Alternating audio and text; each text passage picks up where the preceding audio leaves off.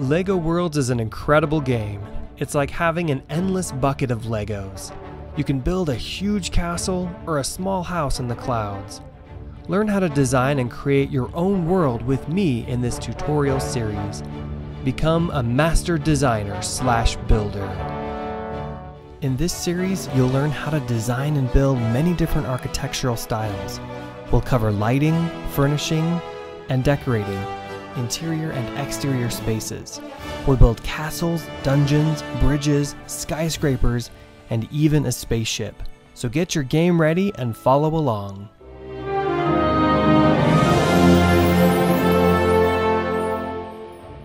Hey guys, welcome back to Designing and Building in LEGO Worlds. If you watched the previous episode, we talked about the various biomes in LEGO Worlds and some of the cool things that you can build in them.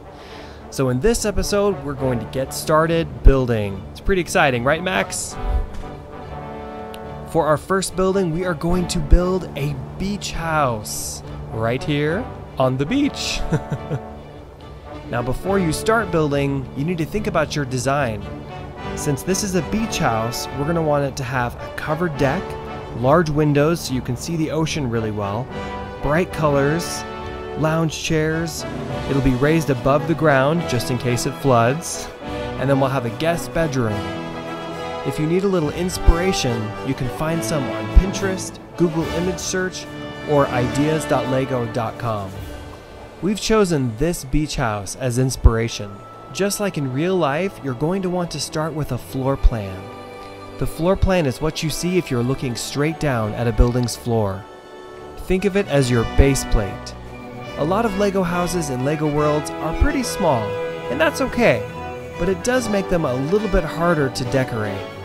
Be sure to design your floor plan so that it's large enough to fit all of your furniture. Sometimes it helps to sketch out your floor plan before starting. Now you don't have to do this, and sometimes it's fun just to take out the Legos and start building. Alright Max, you ready to get started building? Looks like Max is ready. Alright, first thing we want to do is get the free build tool going. Now we're going to go to bricks and colors, and we're going to start with base plates. For our beach house, we're going to use the 16 by 16 plate. The next thing you want to do is select your color. You can always change the color later, but it is nice to get started building in the color that you like. All of the trim for the beach house will be white. Okay, so let's unpin this so we can see more of the screen. Now, let's decide where to put our first base plate. Sometimes it helps to rotate the camera so you can see the top view. Now, our beach house is going to extend over the water, so we're going to place the first plate here. But we don't want to place the plate directly on the water, so if you look over to the right, we can move the brick up and down with the right shift or right control. Now, those buttons will be different if you're playing on a console. Alright Max, let's place the first block. And there it is. Just the right height. So now we're going to place several more and create the floor base plate. Now before we place our next brick, we have to bring the brick back down. In this case, we're using the right control button. When you're placing a brick next to another one, I've noticed that it's much easier if you move along the underside like this and then move upwards to the bottom side of the edge. Then it clicks into place easily, just like that. Trying just to move to the edge doesn't seem to work quite as well, because the brick wants to sit on top. But if you start from underneath, just like this, go over here and then go up to the edge, it clicks right in place. Good job, Max. Alright, let's keep building out this base plate.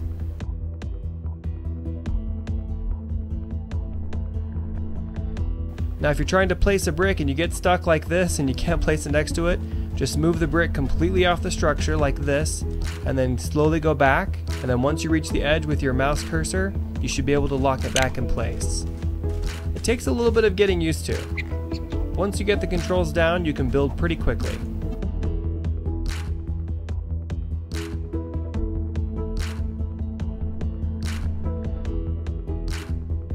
If you're having trouble getting the brick to place, then you may want to rotate your view or zoom in.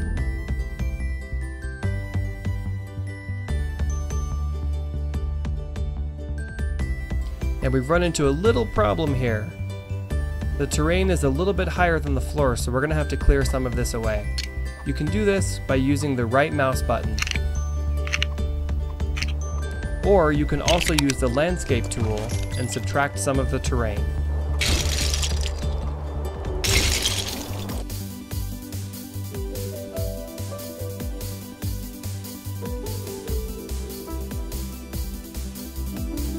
Alright Max, we want to make this level a little bit thicker, so we're going to add some 8x16 bricks onto the top. To place these quickly, you can click, hold the shift key, and drag along the axis.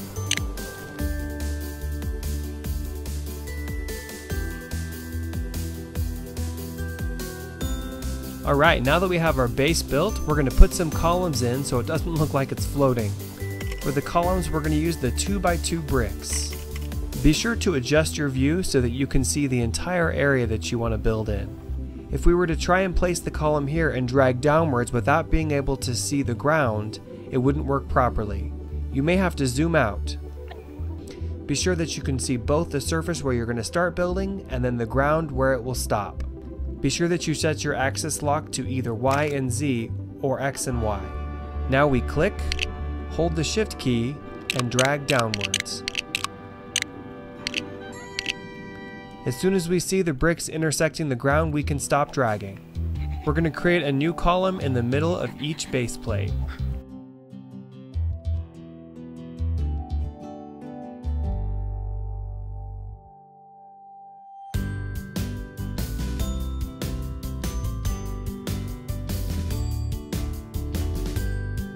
Notice that when we try to place over here, we're having difficulties and we can't really zoom in or out. The best way to solve this problem is to change position. We're going to have Max walk over here.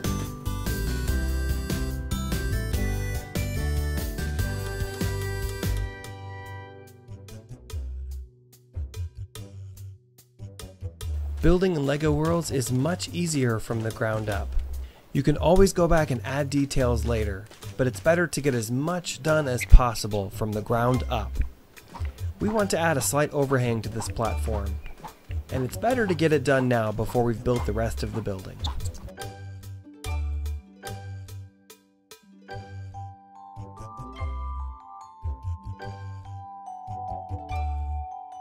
Your axis lock will keep changing on you while you build, so be sure to change it as necessary.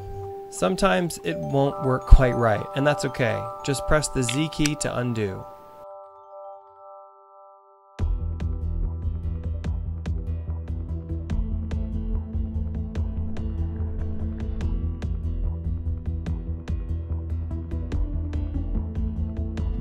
They say that life is in the details, and I think that's true.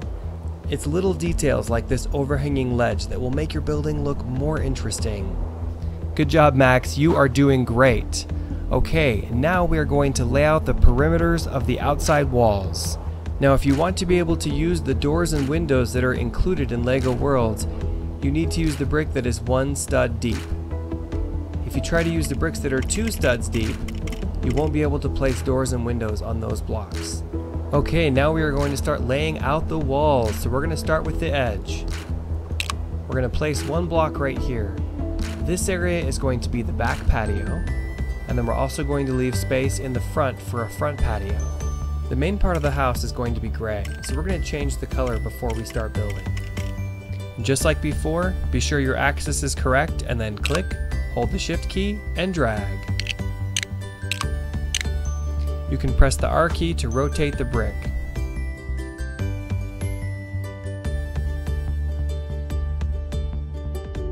In between switching bricks, you can simply use the pick mode and get back to the brick you were just using.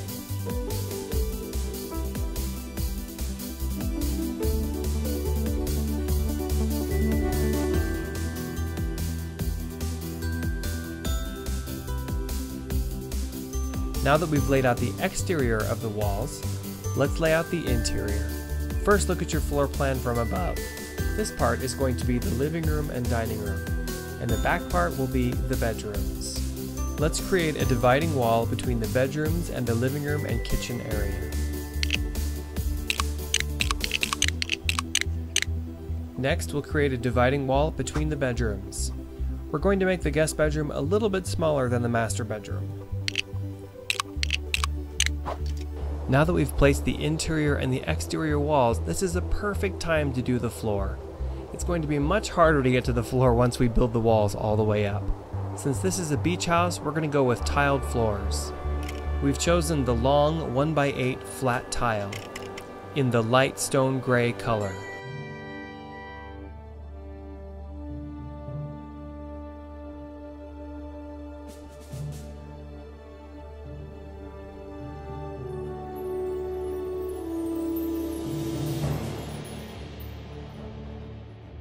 Before we place a floor on the outside, we're going to want to put some pillars down.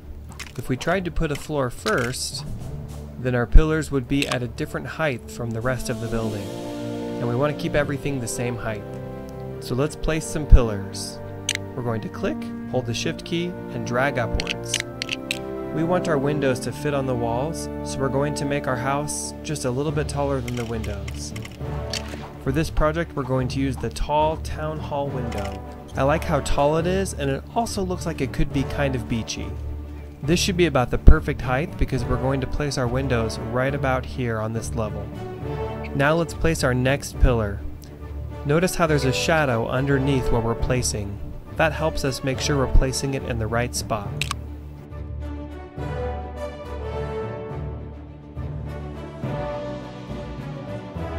When you're trying to match the height, sometimes it helps to rotate so that you can see the front and make sure that they are all lined up. Now we don't want any of them to fall off into the water, so we're going to place some 1x4x2 fence bricks. This will create a railing. Now if we try to just place these, we're going to end up with an uneven number, and we'll have an annoying gap right there. A good way to get around this is to turn on the overlap tool and then click and drag.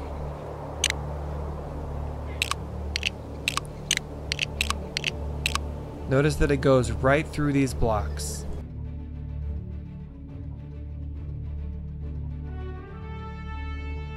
Now we've run into a little issue here.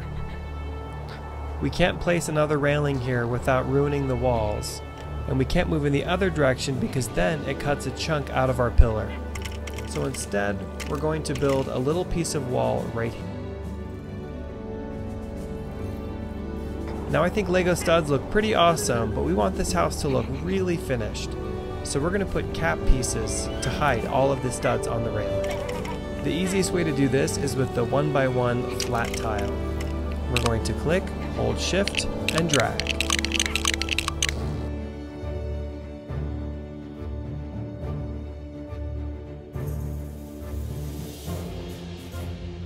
Now we're going to use the same 1x1 plate to cover the studs along the outside.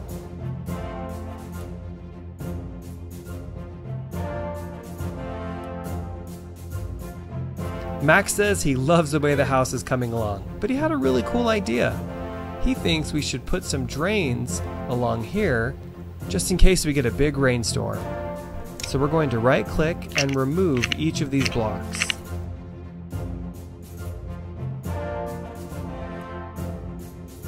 We're going to use the 1x2 radiator grill, but because it won't fit perfectly in here, we need to make sure our overlap tool is turned on.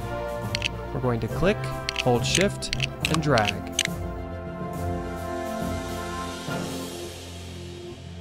This gives our beach house a really cool added detail. Max likes the way these radiator grills look so much that now he wants to use them on the deck. We're going to pick the same light stone gray color as the flooring on the inside of the house.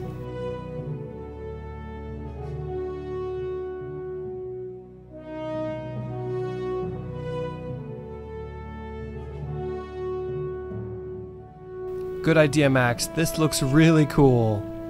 We're going to mirror the same thing that we built up here on the back of the house. Now you can use the copy tool if you want, but I find it's a little easier when you're doing something small to just do it brick by brick.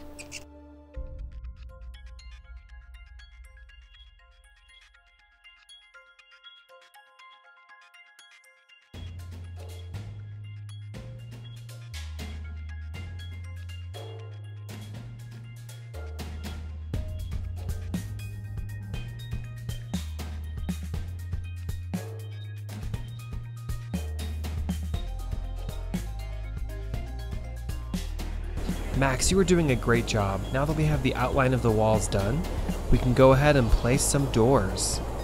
The best option for this project is the cafe door because it has a lot of glass and it has a white outline. Now we need to place doors in each of the bedrooms. So first we're going to right click and we're going to remove the brick where we're going to place the door.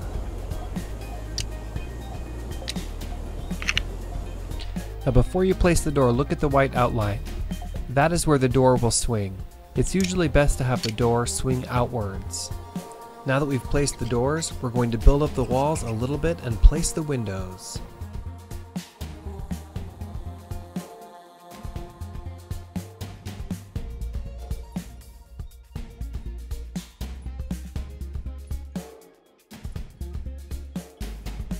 For the windows, we're going to use the tall town hall window. And we're going to place 3 side by side because we want to take advantage of these beautiful ocean views.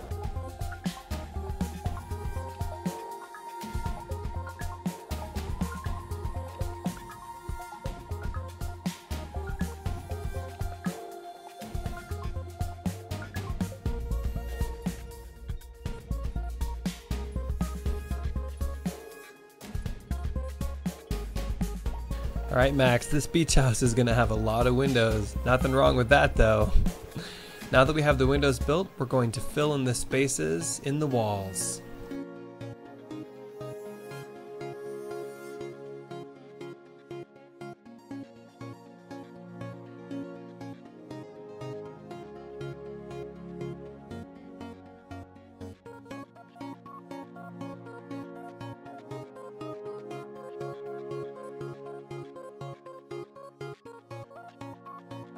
This beach house is looking pretty awesome. Alright, why don't we go into first person and see what it looks like from Max's point of view. Look at this view, seriously.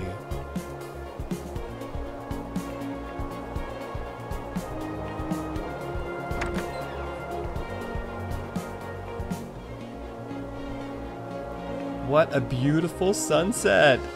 Oh my gosh, wow. Giant windows are perfect for the beach.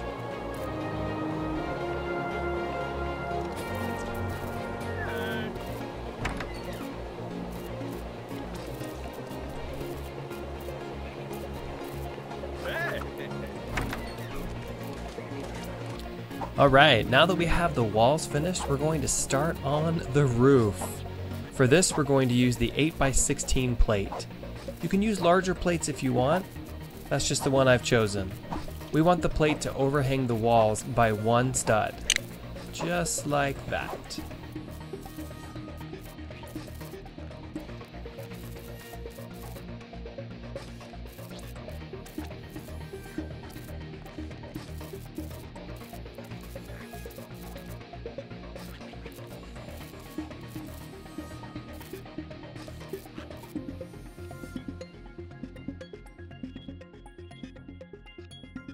To make the roof a little more interesting, we're going to add a level of 2x4 bricks.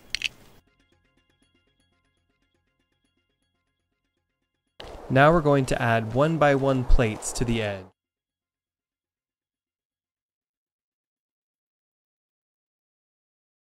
Now we're going to do another layer of the 8x16 brick. This will give us a cool little notch right here in the roof.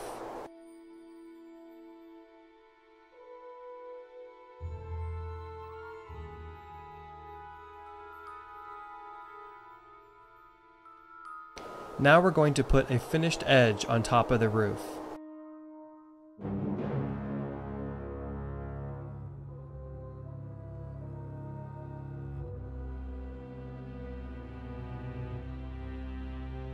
Alright Max, the house is looking pretty awesome. But you know what? I think it needs a second floor. What do you think, Max? Think that's a good idea? I'll take that as a yes. Alright guys, we are going to start building a second floor onto the beach house.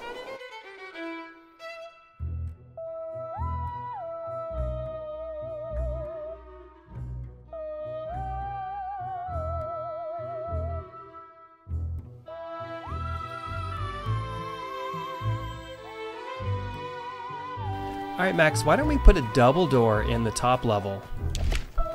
I can't put a single door exactly in the middle, and that kind of bothers me. I want it to be symmetrical. So we're going to put a double door to solve that problem. Now we're going to build up our walls a little bit, and then we'll place our windows.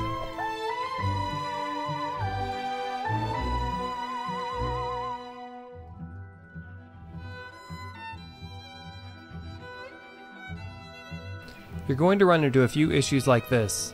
For example, this window will not let me place it when it's rotated this way. So I have to rotate it the other way to place it. The only drawback is now these windows are facing different directions, but that's okay.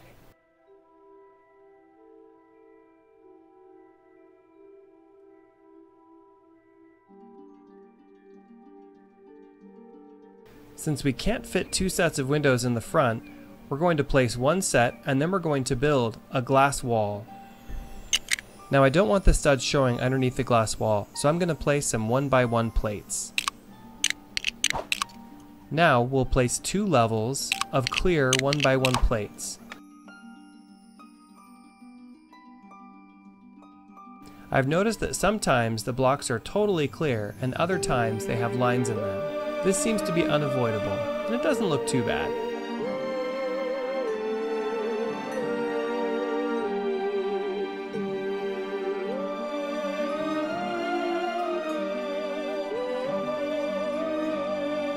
Alright, now we're going to fill in the corners.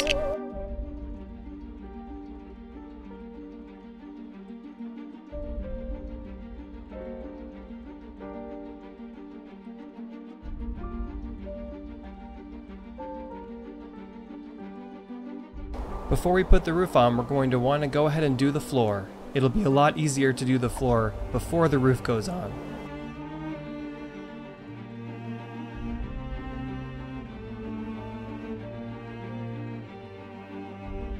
Outside, we're going to create a rooftop deck, just like the decking we have down here.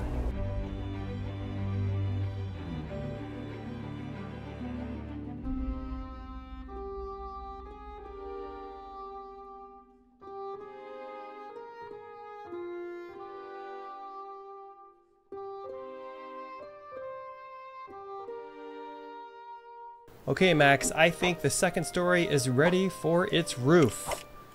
We're going to create a similar roof to the first level.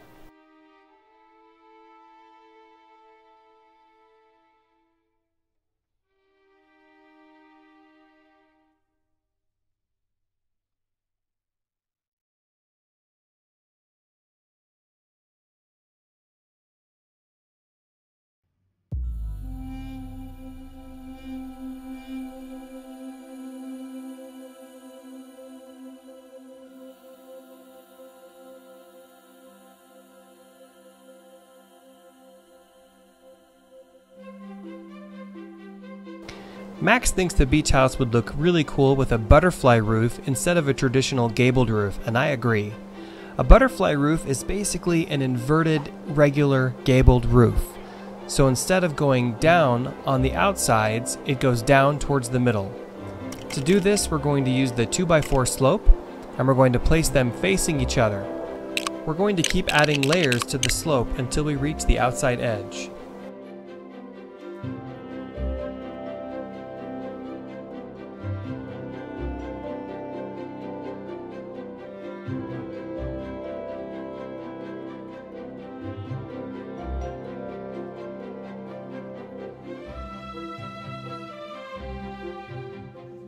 Now our roof turned out to be a little bit too steep. It's not proportional to the rest of the house. So instead, we're going to try using the 3x4 slope.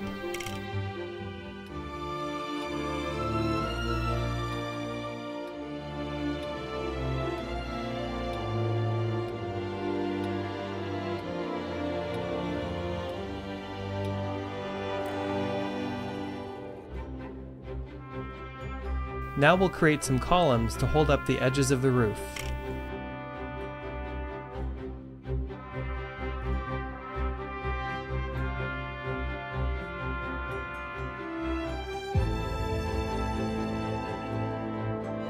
Now we'll cover all the studs up here with the 1x1 plate.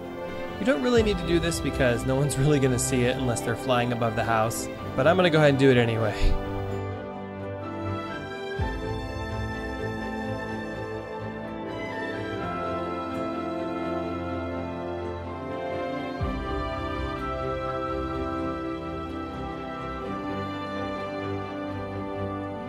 Now we're going to put some gray 1x1 plates along the edges. Alright guys, Max is getting pretty tired and we've done a lot in this episode. In the next episode we're going to decorate the interior and the exterior and we're going to add some stairs. Thank you so much for watching, and if you enjoyed the episode please give it a thumbs up, and if you want to see more of these episodes then go ahead and subscribe. If you have any ideas for things you want to see built then please leave them in the comments section. Alright guys, thank you so much for watching. Bye bye.